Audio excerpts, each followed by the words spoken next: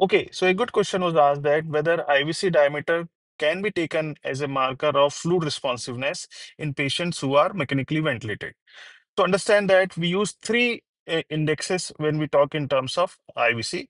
One is IVC variability, the other is IVC distensibility, and the third one is IVC collapsibility.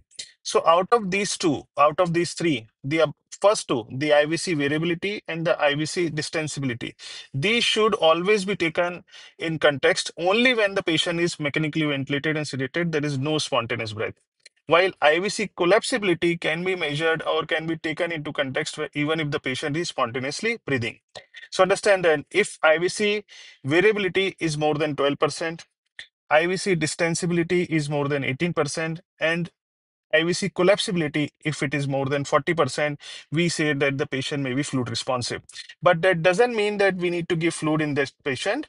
It only means that this patient can be fluid responsive and you can give fluid if the patient requires. So understand that IVC variability and IVC distensibility can only be taken in context when the patient is mechanically ventilated and sedated, no spontaneous breath.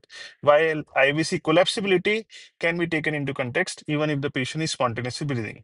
So I hope this clarifies. Do read more about it.